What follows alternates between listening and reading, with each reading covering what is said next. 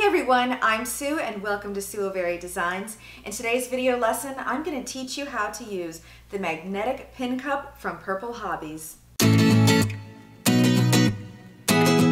Today's video is sponsored by Purple Hobbies, your place for custom designed quilting notions. The magnetic pin cup is a clever way to store and travel with your straight pins so that the point is always facing down. Let me show you how to use it. First off, they come in two different sizes. The small size is perfect for pins measuring 1.5 inches or 36 millimeters. They come apart in three different pieces. There's the lid, the magnetic pin cup, and the case. Insert the pin cup into the case and twist it, and then the lid just goes right on top and it also twists.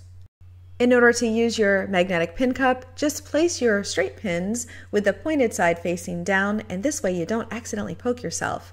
Of course, because of that magnetic part in the bottom of the cup, your pins won't fall out. Then you can just tighten the lid and off you go. When you're ready to use your magnetic pin cup, just loosen the case, and then you can put everything inside the lid, and then your pins are readily available. The larger size magnetic pin cup does the exact same thing, except it houses straight pins that are 2.1 inches or 53 millimeters. We have the same three pieces and it locks in exactly the same. This is a great pin cup because it holds those flower head pins and the other pretty shapes along with the tall, long glass-headed pins. It has the same benefits as the little one, but for those larger straight pins.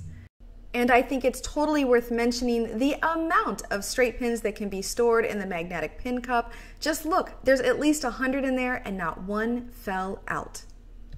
And one of the coolest things is these little guys come in all sorts of different colors. Just check purplehobbies.com for the latest colors available. You'll be surprised how many there really are.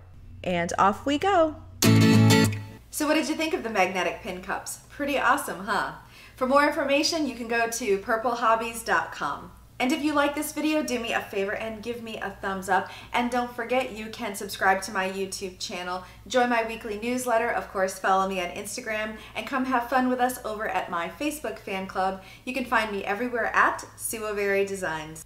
And until I see you next time, I hope you have a creative day. Bye-bye. If you haven't already, be sure to subscribe below. And don't forget, you can also follow me on Instagram, Pinterest, and Facebook. Have a creative day. Bye-bye.